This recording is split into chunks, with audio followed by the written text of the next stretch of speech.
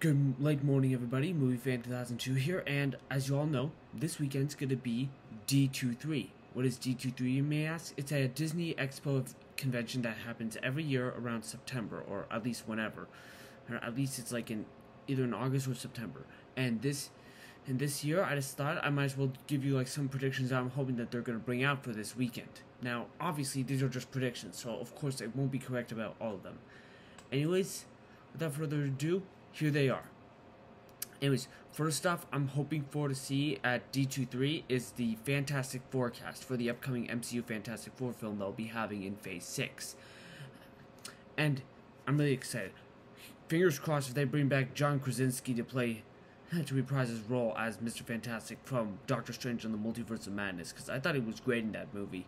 Even though it was only short-lived, I thought he still did an excellent job with his performance. Yeah, really excellent job in my opinion. So yeah, I don't know who else they're gonna get for the rest of the Fantastic Four, so that's why I'm hoping on that.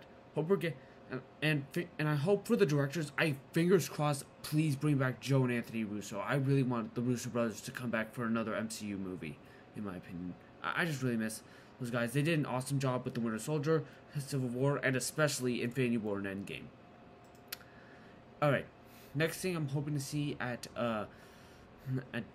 Disney D23 is the Guardians of the Galaxy Holiday Special trailer. Yeah, I'm hoping that they release a trailer for the Guardians of the Galaxy Holiday Special, as well as the upcoming Halloween MCU special, which is the werewolf one. Yeah, but I'm more excited for the Guardians of the Galaxy Holiday Special. Yeah, that is definitely something I'm definitely going to be watching a lot in December. That and also rewatching Hawkeye because they're both like in Christmas theme and all that stuff. Yeah, I'm just really excited to see how that goes, and it's nice at least we'll be getting something with the Guardians at least before Thor Love, no, not Thor Love and Thunder, before Guardians of the Galaxy Volume 3 comes out last year. I mentioned Thor Love and Thunder because, well, they were in Thor Love and Thunder for a little bit.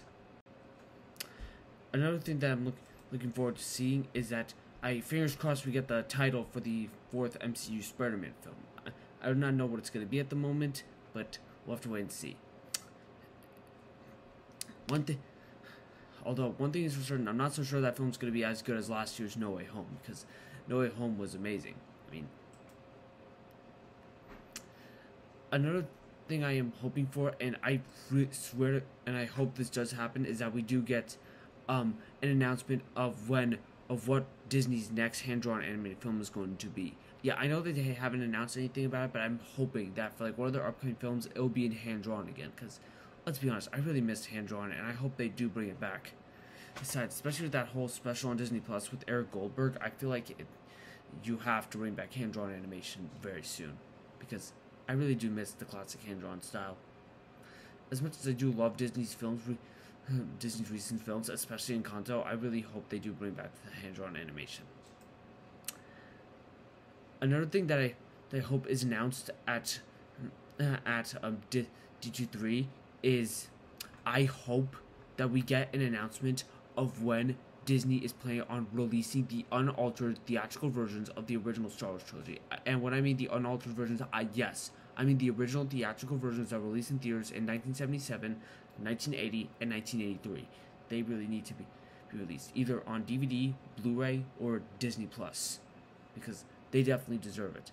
At least in the HD quality, so we can at least watch the film. I mean, if Steven Spielberg can at least restore E.T. to its original version after the criticisms of its 20th anniversary release, then I think we can do. Then I think Disney can do the same thing with this one. Besides, George Lucas isn't in charge of Lucasfilm anymore, so go ahead and do it. Do it. Anyways, another announcement I hope we get is the official release date of Owl House Season 3, of when that's going to be coming, as well as possibly a teaser trailer for it, because I really want to see like what they have in store for the upcoming 3rd and final season of, well, quote-unquote final season of Dana Terrace's Owl Show. Although it's only going to be 3 44-minute specials, but I'm still excited to see how they end it. It's pretty much going to be the Owl House version of Weird Mageddon.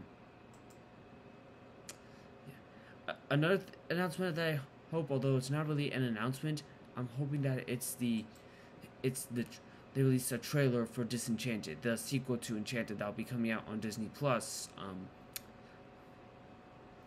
this week in November, around the same time as Disney's Strange World.